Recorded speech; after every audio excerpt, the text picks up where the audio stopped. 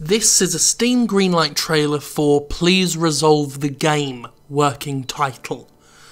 Apparently that's not the only thing being currently worked on at the moment.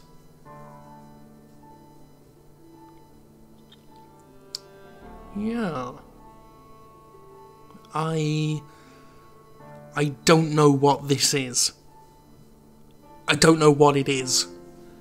I know that it seems to be struggling to keep a consistent frame rate despite looking like the MS Paint doodlings of a Hollywood serial killer, but otherwise I don't know what it is.